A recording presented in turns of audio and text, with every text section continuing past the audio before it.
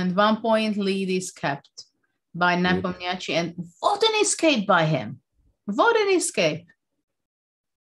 He didn't have to do the escaping. No, Fabi did it for him. Well, okay. I mean, it still counts. But come on. I mean, he played this rook e8. Yeah, it's true. He Also, played some sick moves. he had to make some good moves. That's true, actually. King f7. I mean, everything is hanging here.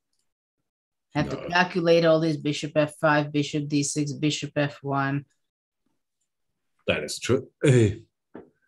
He is very slippery. He's in form. He played quicker than Fabio, although he was the side surprised in the opening. And here comes the perpetual. Unless Caruana goes king d2, runs into knight a3, but that's not how he does it. That's a nice trick. And he looks over and handshake.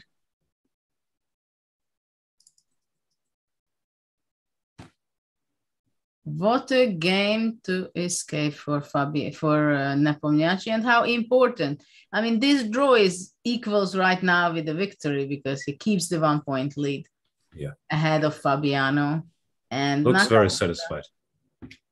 Well, he looks very satisfied. For sure he is. He must have